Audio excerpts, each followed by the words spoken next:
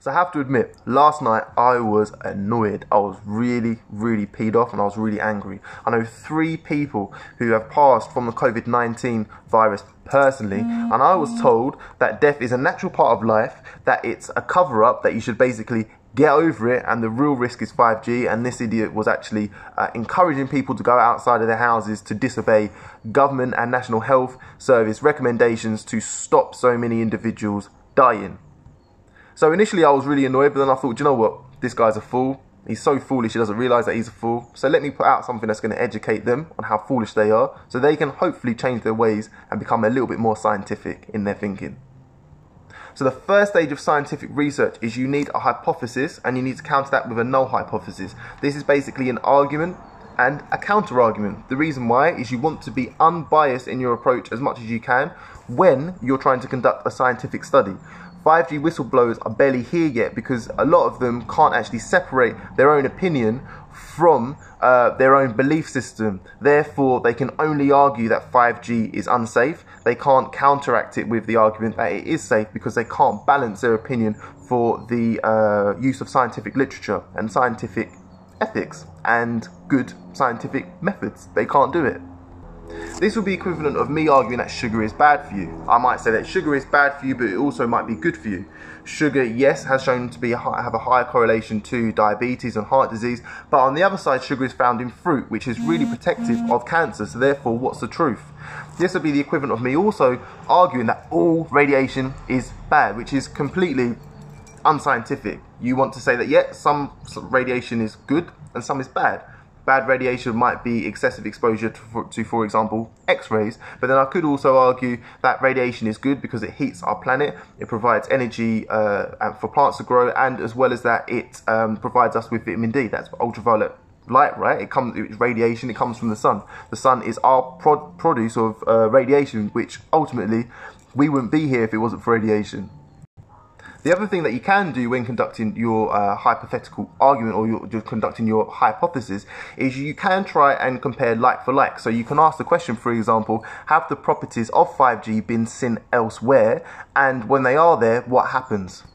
For example, we can see that the wavelength of 5G has been used in airports and radar scanners, and it's been shown to be safe. And the high frequency wavelength doesn't necessarily mean it's dangerous. For example, light has a much higher frequency, than that used by 4G. I think it's about 1 billion times more than that used by 1,000, or 1 billion times more than that. 1 million times more than that used of 5G. Also, we can question, is 5G significantly ionizing, therefore does it cause cellular damage? And we can see, and I've linked the article here, no, there is no evidence of it providing ionizing radiation that could potentially damage our cells, but we can still test it. So that's stage 1. They're not there yet. They're not even halfway there past phase 1 yet. Let's clarify, but we're going to go on to phase 2 anyway. Stage 2 is actually conducting a controlled scientific experiment. It has to be controlled because we want to make sure that the variable, i.e. the radiation or the 5G, is the only thing that is causing the changes that we see in the study. For example, there is a study that is quoted quite a lot where there I think are about 18,000 rodents tested. They were exposed to radiation for the vast majority of the day. For I think 20 out of 24 hours they were exposed to 2G and 3G radiation. And after 10 years they were found that a few of them have developed cancer. Now, the only problem with this is that the radiation that they were exposed to wasn't significant, or wasn't the same as the radiation that humans might be exposed to when it comes to our mobile phones.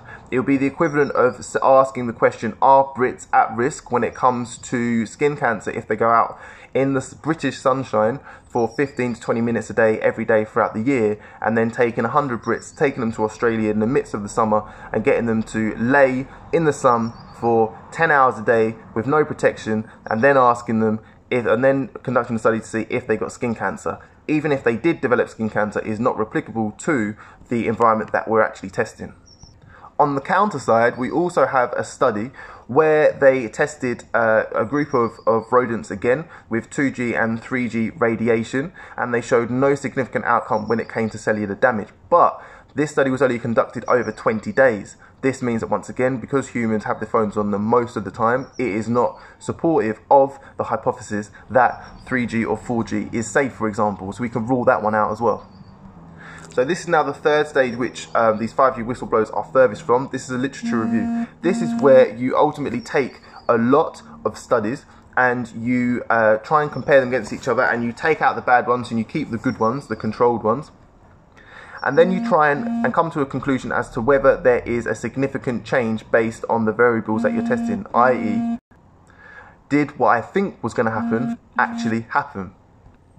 Ultimately, the whole reason for science is to stop idiots popularizing their biased, uninformed opinions and basically placing it as fact. That is what science is there to avoid, and these whistleblowers have put themselves in this position, as have told everyone or created a platform for them where they and everyone else thinks they're scientists, but they're being incredibly unscientific and non-scientific in doing so, which begs irony.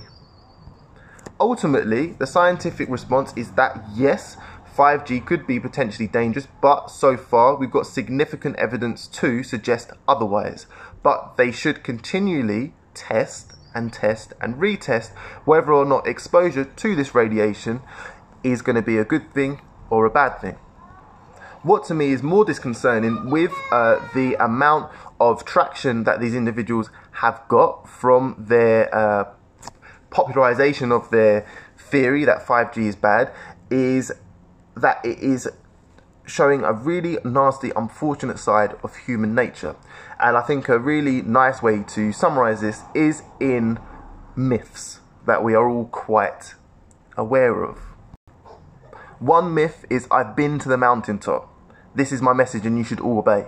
Now this is basically what these individuals are doing. They're saying that I know the truth, I've been to the mountaintop, I've done the research, and I'm here to tell you what you should or shouldn't do. It's incredibly narcissistic and very dangerous. These individuals are telling people to go outside when it's not safe, and which will actually increase the amount of COVID-19 that will be spread if everyone was to listen to their opinion and to what they advise.